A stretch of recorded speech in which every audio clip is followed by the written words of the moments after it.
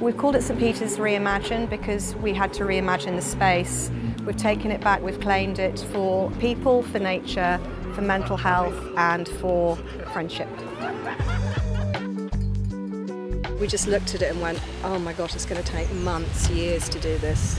But we just got more and more people coming, and the more people that came, the quicker it happened, and 3.5 acres, and we did it. We've had residents, we've had congregants, ex-rough sleepers, some homeless people. They all come along because they see the same group here every Tuesday, and that's been the gift of this project. It's everyone from every walk of life. We've had kids from the age of 5 up to 88, I think, is our oldest volunteer. They come for the camaraderie, the bonding, and to make a real difference to the community, and it's been so positive for everyone. Everyone who's just watched the site come alive. The big thing has been to be here with wonderful fellowship. I'm really happy to be here, to have found all these really good people in my life. It was such fun, and I just carried on doing. We didn't know where the time has gone through, just the area of this place and the peacefulness of it. I think this whole St Peter's community is welcoming to all walks of life.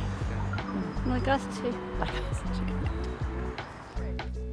We've got a group from Bournemouth and Poole College who've come, and we've been doing some work maintaining some of the grounds. Just been amazing for the students to be outside, not in a classroom, learning things about the environment and about nature, but more importantly just experiencing it, experiencing being outdoors, experiencing the cold and the wind and the rain and all the things we protect ourselves from. And the students go home so happy and so proud of what they've achieved, and they all love it. My name is Sam Crosby. I am a storyteller. I was invited by Sue from Dorset Wildlife Trust to work with the community to capture their stories, to understand their challenges, the bonds that they've made with one another, and their connection to the site and to nature. It's particularly poignant here in this little haven right in the middle of Bournemouth. You can hear the traffic going by. We're metres away from the main road and the high street. But just a moment here is insects filtering through the light, squirrels in the trees, and a pair of peregrines circling the belfry. There are certain things that art and creativity, videography, photography, poetry, storytelling, fire can capture the essence of what's going on with a group of complex and nuanced human beings that might not otherwise be able to be captured. Grows in the dark as well. My name's David Simpson. I'm a gardener by trade. After the first pandemic, I lost my house. I had the misfortune to end up homeless. I heard about the project from a doctor because I needed something to do, basically, rather than do what normal homeless people do around here, which is drink and take drugs all the time. And it saved my life, it really did. I was up here in a really bad space, and I was praying to St Peter to let me in early because I didn't want to be here. And then 2 days later, him saying to me, well, you can come in, but only to do the garden. Yeah. And they sent me on another path. One couple, and they've lived there for 30-odd years, and they've never, ever walked through here. And they could, bless them. They were so sweet. They couldn't believe, that they could walk here, they could enjoy it. I think we're getting a response to our creative input.